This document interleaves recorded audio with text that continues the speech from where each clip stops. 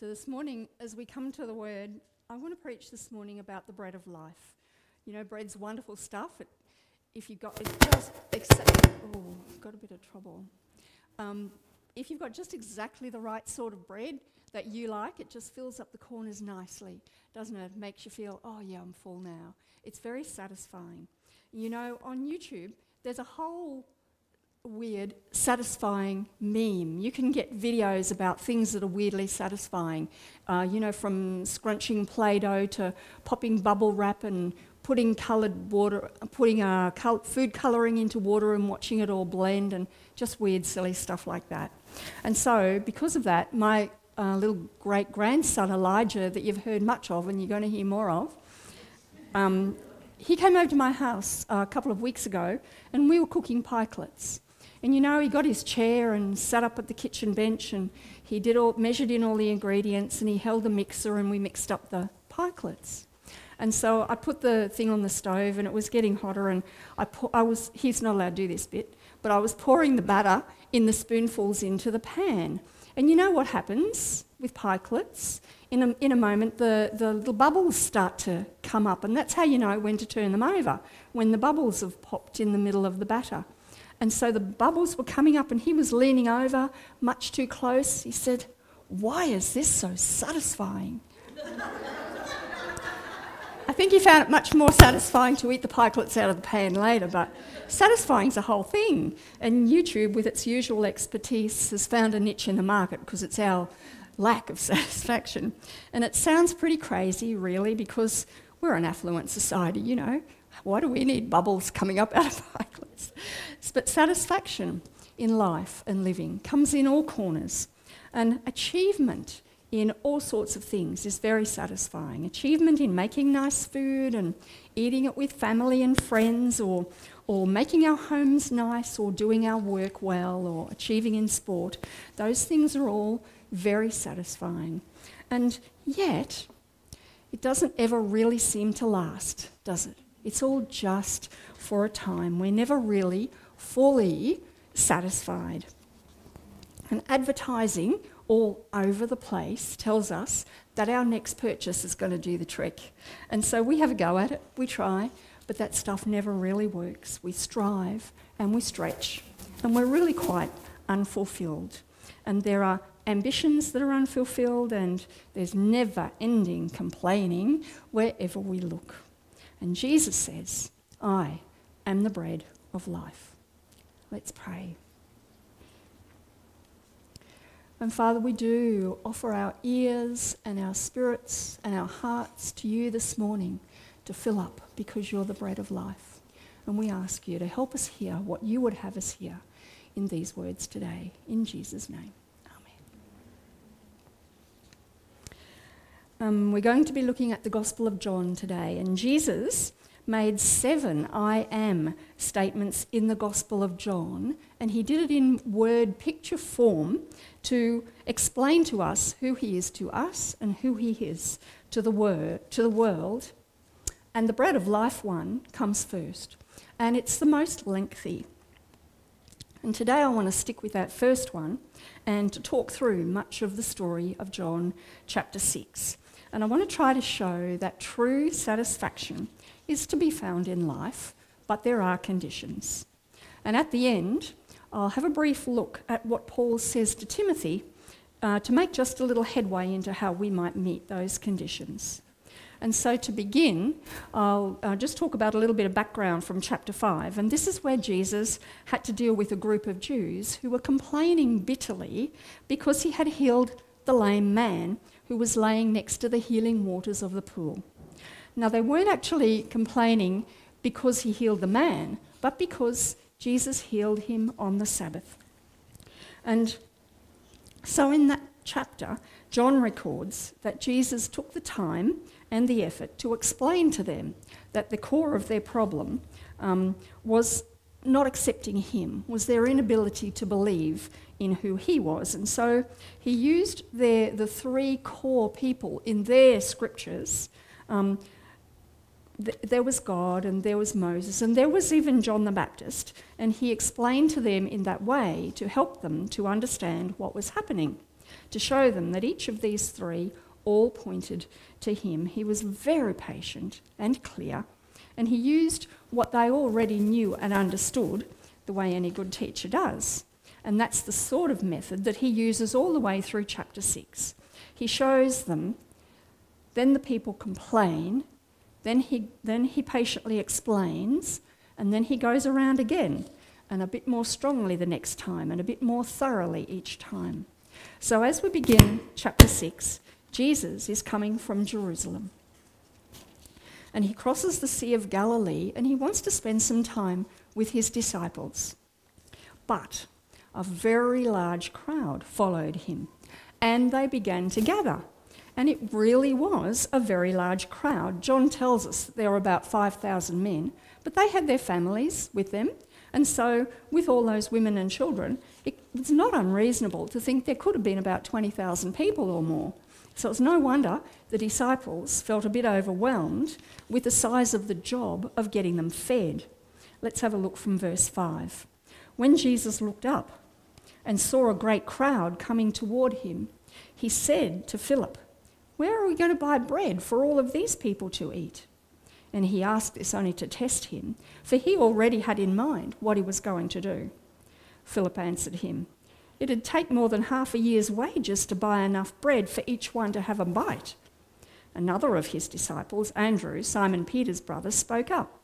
"Here's a boy with 5 small barley loaves and 2 small fish, but how far will they go among so many?" And Jesus said, "Have the people sit down." There was plenty of grass in that place, and they sat down. About 5,000 men were there. Jesus then took the loaves, gave thanks, and distributed to those who were seated as much as they wanted. And he did the same with the fish. Hang on, what? As much as they wanted? It really was a big crowd. It says they had as much as they wanted. Sometimes we make quite a lot of asking God for what we need and not for what we want. These had as much as they wanted. And you have to admit, it's a very satisfying thing to have as much as you want. And that's actually what satisfied means. It means to be filled up, to be completed. We talk about a debt being satisfied when it's completely paid out, not when it's only going to take another 12 months.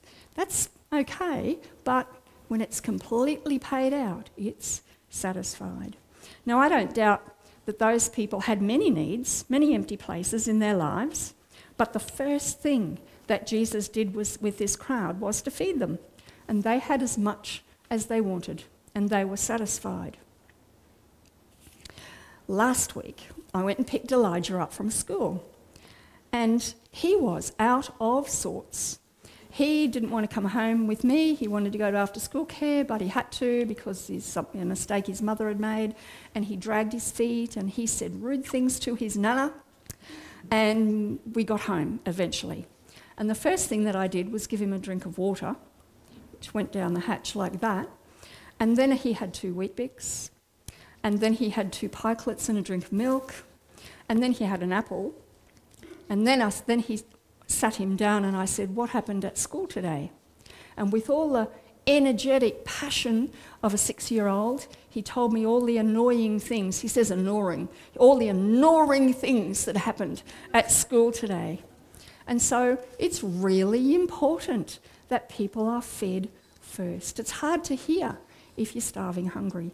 And it could seem a bit trivial, I suppose, for those of us who've never had a truly hungry moment in our lives to focus on our physical need for bread.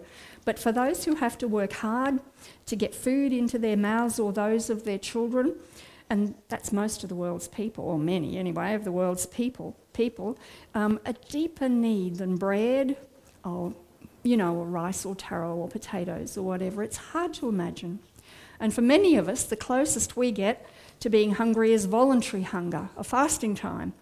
Now, fasting and starving are definitely 2 different things, but with both of them, I'm told, what would I know? Both of them, I'm told that there's a time of getting beyond feeling hungry.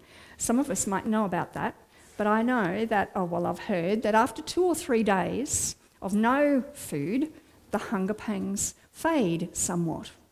but they do come right back. For those who are really starving, well, it's a bit distressing, We've all seen, very distressing. We've all seen those terrible pictures on TV of little children with bloated stomachs. And we've heard the tragic stories of people eating anything at all to get something into their stomachs, grass or mud or some such. And we don't have that in this country, except in a terrible way we do. We really do. Not physically, but spiritually. And it can work the same way. If our spirits are starved, if they're shriveled, we'll fill it with anything. Our stuff, our busyness, our ambition, our competitiveness, and all these serve to fill the gap for a very short time. And it's even worse for some who turn to drugs and promiscuity and violence and those sorts of things, all to fill that gaping gap inside. And it doesn't do it because that gap is God-shaped. Nothing else can fit and nothing else can satisfy. And those things might feel like it just for a time, but they're never fully satisfied with those things. And I have gone ahead a bit. I do want to get back to the 5,000 or however many. And so Jesus got the disciples to sit the people down. He prayed, and the food was distributed, and everyone had as much as they wanted, and they gathered up the leftovers, and there was no waste. Now, those who had been fed and had seen what Jesus had done got some ideas in their head. And they said the right words. They said, "This is truly the prophet who has come into the world." Because they had a hope in their hearts that this miracle meant what they thought they wanted it to mean. But they didn't understand that their plan was not Jesus' plan. Their motives weren't right, and verse 15 tells us that Jesus knew that, and so he left to be alone. The physical is important, and it has to be first, but there's more. There's always more. And Jesus' plan was not to leave it at that. And so evening came, and the disciples got into their boat to go back to Capernaum. And next in John's Gospel, there's the story about Jesus walking on the water. And for today, it's for another day. I'm going to skip that now and move on to the next day, where you can just imagine how the news of what happened had travelled. The people who'd been fed and the people who'd heard about those who had been fed went to the place where it had happened to try to find Jesus, and he wasn't there. And so they got into their boats and they crossed over the sea to Capernaum. They were persistent and they found him. Well, they were wanting something. They were wanting to see something else amazing happen, or to get more free food maybe, and what they got was not what they expected. Jesus begins to challenge them.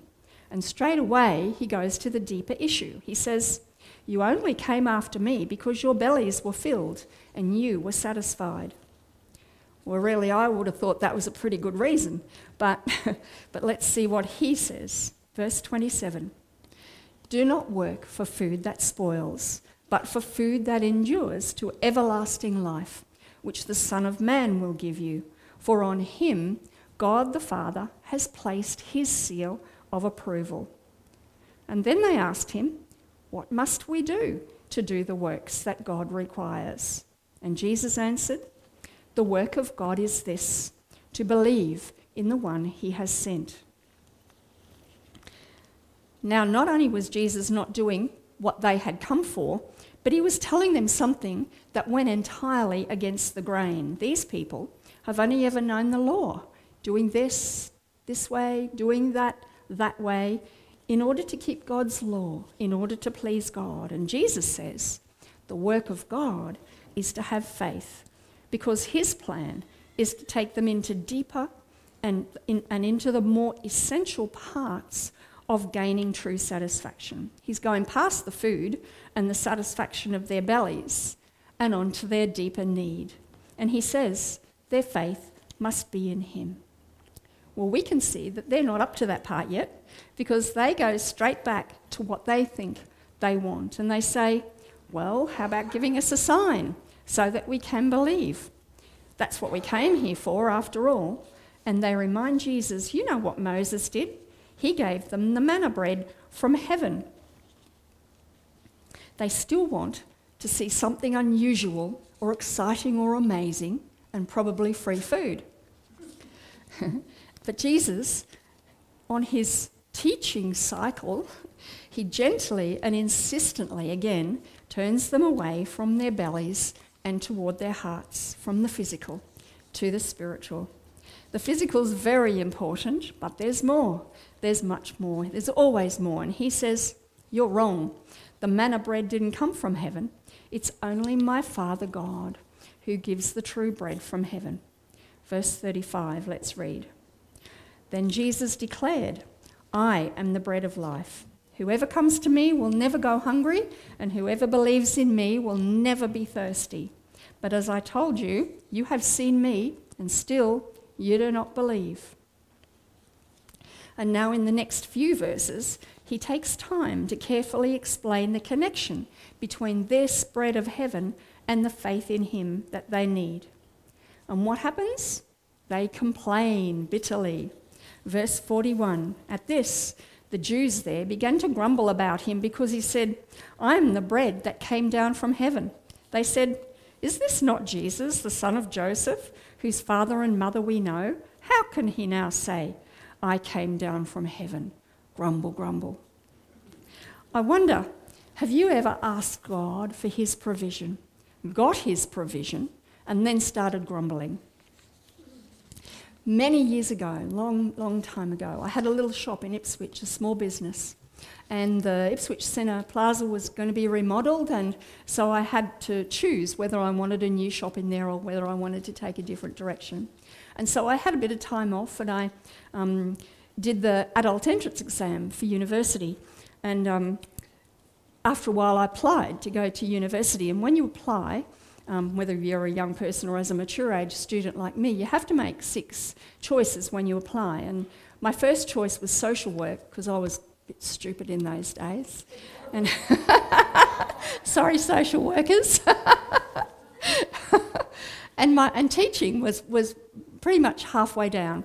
And so when the paper in those days you used to get the paper with all the choices in, and so when the paper came, got up very, very early in the morning to get the paper, there was my name. I had got into university, but it was not what I had chosen. It was not my first choice, and the disappointment was it was terrible. I grumble, grumble, grumble, and so I said, well, I'll go. How nice of me. I'll go and I'll do the first semester and then I'll swap across to what I want. Grumble, grumble. And after about 3 months at university, or a much shorter time than first semester, I managed to work out that God knew far more about me and my and my future direction than I ever had, and I've been a teacher ever since. Grumble, grumble. So Jesus says, stop grumbling. In verse 43, sorry, and again he goes on to explain the way to true satisfaction. And this is such a clear explanation for those who have ears to hear. And here's a big hint for you. When Jesus says, very truly, it's code for something along the lines of, I'm about to give you an important, never-changing truth, and you should listen carefully.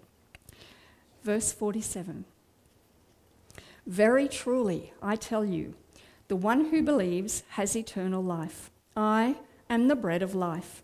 Your ancestors ate the manna in the wilderness, and yet they died. But here is the bread that comes down from heaven, which anyone may eat and not die. I am the living bread that came down from heaven. Whoever eats this bread will live forever. This bread is my flesh, which I will give for the life of the world. Whoever believes has eternal life. There's absolutely nothing like having the eternal life of Jesus in our spirits to give complete satisfaction. This is the real deal, eternal life in the perfect presence of our Father God. This is the eternal life that we were created for. And there's such a hunger for a relationship with God, for this sort of life in this world. And it comes out in the dissatisfaction that we see everywhere. I've already said people look for it in the strangest corners. There are even those who think that technology will one day be the source of eternal life. Oh my goodness, that AI, artificial intelligence, will become more intelligent than people and supersede humans. There are people who get their bodies and brains frozen and hope to come back in those horrible old things. You have to wonder, don't you, about the desperation in some people's souls. There are science fiction movies about such things, and they really need to stay in the movies, but they don't. There truly are branches of science and technology exploring and working hard and spending much money on developing them. And it's because of the hunger, the deep, deep hunger in the human soul for eternal life. In those old New Testament times, when people were looking in all the wrong corners and they were pointed to Jesus, they got defensive and angry. But Jesus did not hold back. He did not water down his wonderful message. Verse 51 again, I am the living bread that came down from heaven. Whoever eats this bread will live forever. This bread is my flesh, which I will give for the life of the world. And we have to admit, I suppose, that this is a tricky part of Jesus' teaching about the bread of life. And we refer to it so often in communion with great gratitude that we don't even think it's difficult or strange that Jesus would speak very straightforwardly about eating his flesh and drinking his blood.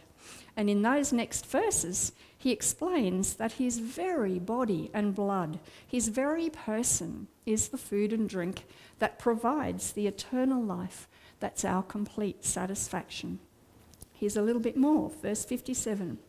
Just as the living Father sent me, I live because of the Father, so the one who feeds on me will live forever. This is the bread that came down from heaven. Your ancestors ate manna and died, but whoever feeds on this bread will live forever. And Jesus knew that there were many people who were not ready to hear such depths of truth. He knew that many couldn't hear it at all and maybe never would be able to, but he taught them anyway. And some heard and gained eternal life, even when Jesus was standing right there in front of them, telling them the truth. Many people couldn't hear, and some of his followers even left. But Jesus knew all these things. He must have been so sad about that, but he didn't let his sadness stop him speaking the truth. He didn't let that rejection of him stop him speaking the truth. And nothing has changed for us. That deep hunger of lack of satisfaction in our world hasn't changed. And the angry, defensive reaction to being offered Jesus really hasn't changed. And there could be times for us when we have to take a stand at home or in our workplaces, and we have to speak what we know to be the truth, even though we know it's going to be rejected, even though we ourselves might be rejected, because some might hear and gain eternal life. In verse 64, Jesus said, "But there are some of you who do not believe," for he knew from the beginning who they were who did not believe and who would betray him. And he said to the 12, "Do you want to leave too?" What a thing to say to those that he loved so much. Do you want to leave too? I wonder how he was feeling just at that moment. But Simon Peter answered him, "Lord, to whom shall we go? You have the words of eternal life." And that's what we're like too. Indeed, where would we go? Life and living for us is all about Jesus. He is the bread of life, a life that offers satisfaction beyond anything this world can possibly offer, and then for eternity. Now that sounds like the end of our problems, but it isn't. We Christians have a taste of that eternity right here, right now, and that's the life of the Holy Spirit in us. And that's so good, we can't really imagine how good it's going to be later, and there's much more waiting for us. But our problem is that until then, the world keeps pulling us away, and it'll never stop, pulls us away like a magnet. Paul understood this very well, and he had great concern for his young converts, and so he wrote to Timothy.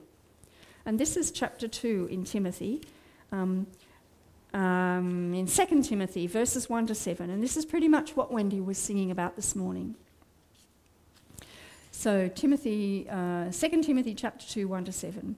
You then, my son, be strong in the grace that is in Christ Jesus, and the things you have heard me say in the presence of many witnesses, entrust to reliable people who will also be qualified to teach others. Join with me in suffering like a good soldier of Christ Jesus. No one serving as a soldier gets entangled in civilian affairs, but rather tries to please his commanding officer. Similarly, anyone who competes as an athlete does not receive the victor's crown, except by competing according to the rules. The hard-working farmer should be the first to receive the share of the crops. Reflect on what I'm saying, for the Lord will give you insight into all of this. Have you ever used avoidance strategies to delay doing a job that needs to be done? I know when I was at university, mature age students had the cleanest houses of anywhere because you do anything to avoid writing an assignment. I think I've heard that university students get assignments written for them now. Maybe some do. And so we used to get pulled away from the task by the dusting. That's a bit gross. Paul's concerned about that sort of thing for Timothy. He sees it as getting pulled away by the worries and the demands and the attractions of worldly things. And he uses the 3 examples that were very well known in their culture. And he says soldiers keep their focus on their soldiering, and athletes keep their minds on their training, and farmers look to their crops because that's where each of them gets their reward. And now Timothy needs to keep his attention on the grace that is in Christ Jesus. And so do we. That's Paul's encouragement for us as well. This world is full of things to enjoy, and it certainly doesn't mean that our lives are to lack ordinary enjoyment like good food and good company and music and concerts and holidays. And those things are all rewarding to some degree, but they are not to be our focus. We're like Timothy. We've been given a job, and it's a marvellous job. It's a great privilege to be given that job. We've been trusted with the truth of eternal life, and it's the most revolutionary message ever heard, and we're not to water down the strong bits to make it more acceptable. We're not to rub off the prickly bits if we're to teach and to demonstrate to the next generations that it's Jesus and only Jesus who is the true bread of life. That's the only message in our dark world that gives full and complete satisfaction. And until now, we've been mostly pretty sheltered from the consequences of speaking out that message. Other countries and other generations have had it worse. Maybe we'll continue to be sheltered in the future, and maybe not. But we do know that his truth will never fail us. And to finish, I have 2 quotes that I know you'll love. The first one is Psalm 37. Trust in the Lord and do good. Dwell in the land and feed on his faithfulness. Delight yourself also in the Lord, and he shall give you the desires of your heart. I know you love that one. And a quote from N.T. Wright, because he's a favourite author as well. And he says, life will never be easy for those who live and preach the gospel, but with scripture in their heads and their hearts, they will be able not only to hold on, but to grow in faith themselves and to teach others also. Let's pray. Oh, Father, we do ask that you will come by your Spirit right now and seal your message to our hearts. Lord, we are indeed your people, and we do declare that we are your people in truth and in power. And we do want to pass your message on to whoever will listen, to whoever that you prepare who can hear, and especially in the next generations. And we ask your blessing on us for that purpose. In the name of Jesus, amen. God bless.